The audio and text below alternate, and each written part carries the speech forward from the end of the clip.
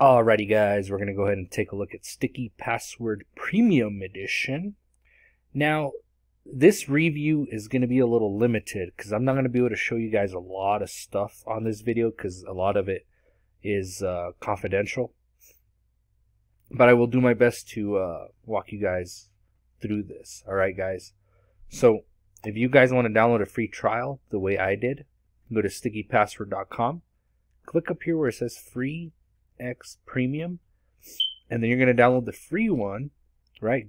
This one here gets Sticky Password free. If you notice though, it says includes 30 days of premium. So you're getting the free one, but you're going to have 30 days of this one over here, the premium. Click on that, install it. It's going to have you create an account. Once you have the account, it'll bring you to here. Alright, so it's really easy to use. There's a quick access tab here, which should give you the full list of everything, but it doesn't for some reason. I don't know why. What you really have to do is click here on web accounts, and it'll automatically pick up everywhere you've ever logged in, as you can tell here. Now the reason why I have this notepad window here is so that it blocks all the confidential stuff I have here, because it actually has my email addresses and other information here. So from here you can go ahead and select one of these and launch from there. But of course that's not what you want to do, right? You want it to be automatic. So when you visit a web page, it will fill out. Now that you have this installed, it will, and it did it without the program anyway. It will fill out the username and password automatically and log in for you automatically this time. Now that you have the program, it works really good. The problem is I can't do it, guys, because like I said, this review is going to be a little limited because I can't show confidential information as I'm logging in. But I'm showing you guys how to do this. Now, if you have an account that's not listed on here, you can click on Add Account up here, and it will bring up this window here, and you type in the link, the login, and the password. So whenever you visit that website, it will automatically log you in real quick. It works pretty cool. So you guys are going to have to try that out with yourselves, like I said, because I don't want to show any confidential information on here. Alright, you can also do app accounts, guys. So if you have a program that asks for a password, you could do it that way too. You click on Add App Account. You got to have it open, the window of your app. Click on this little target and then select the window of the app you have open, and it'll bring it up that way. And then you type in your login and password, and it will automatically do that too, which I never seen that before.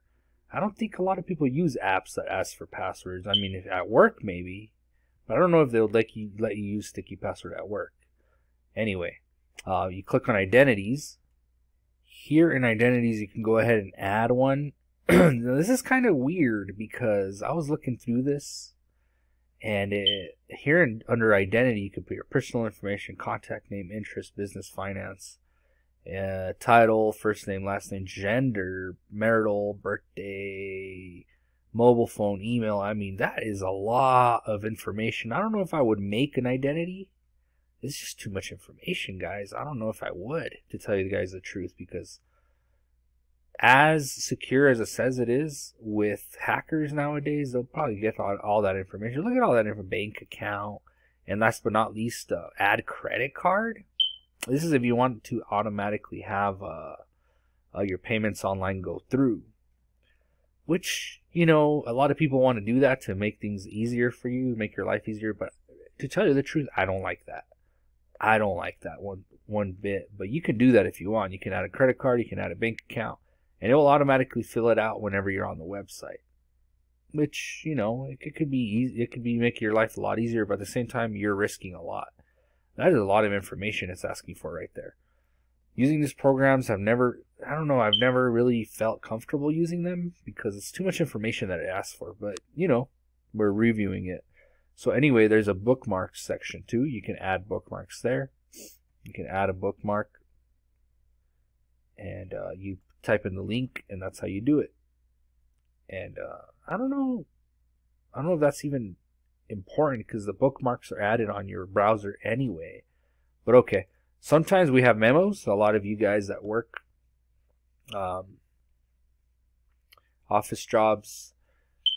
You guys know how this is using memos, so you can make a secure memo here. There's even templates here: software license, credit card, ID card, stuff like that. But you can add a secure memo that way. Once you type in what you want to say on there, you click add, and there's a new of course I didn't name it anything, it just says new secure memo. And I think to display it, it's going to ask for a password.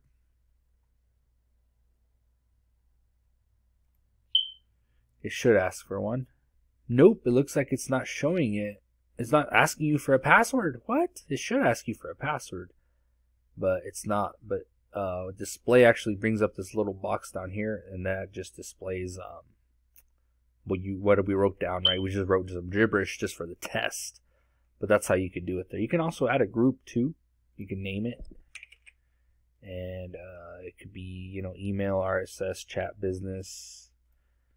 And there's the group. You can edit it, rename it, and you can ungroup also. If you want to delete it, you just click on ungroup. There's also a sharing center here. When you're sharing, you type in what it is. You type in the recipient's email, and there's two types of rights: limited rights and full rights. Limited rights, users with limited rights are not able to edit the item, share, or revoke access. With full rights, trying to see what that is here. Users will have full rights, the same access rights to be given as you. They are able to edit, share, revoke access to the item. Note this means that they are also able to revoke your access. So that is how you can select the rights with sharing, which is pretty cool too. I like that. And that's about it, guys. Let's take a look at how much it costs. So it's $29.99 for 1 year. That's per year. Or you can get a lifetime license for $200, $199.99.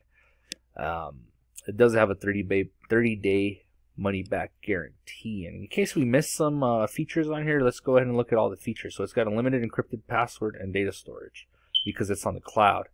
Automatic form filling and auto login, so when you log in somewhere, it automatically does it. Super strong password generator. Oh, which we didn't look at the password generator. We need to do that, guys. My bad, my bad. Let's go back to quick access here. And I know it's in here somewhere. Hold on a sec. Let me find it. So the password generator is kind of hidden. You got to click on the sandwich icon over here, or hamburger icon. And that's what people call it. It's these lines up here on the menu. And then hover over tools, and there it is right there. Password generator.